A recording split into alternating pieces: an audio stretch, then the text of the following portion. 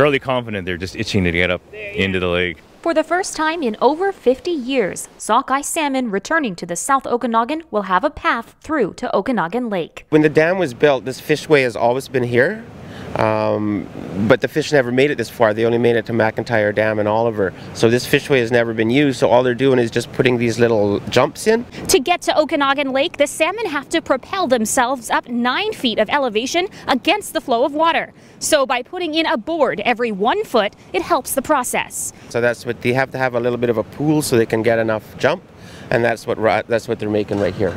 It's the latest step in a restoration project stretching back years, involving construction on multiple dams, rivers, and the Penticton Channel. Sockeye run in 4-year cycles, and this year, numbers may be a little low. This is the returning year from 2015. That's when they had massive fish kills down in the Columbia, pretty much almost a population crash.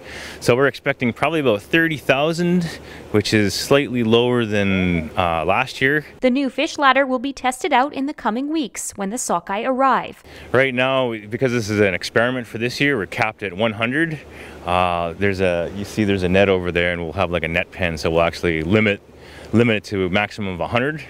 And then we'll put some tags in and then put them up over the dam and see where they end up. It won't affect management of the dam's water flow. No, the flows that go through the fish ladder are fairly negligible compared to what is actually going through the gates, so that it's not a problem to make whatever little tweaks or changes we need. Chelsea Powery, Castanet News, Penticton.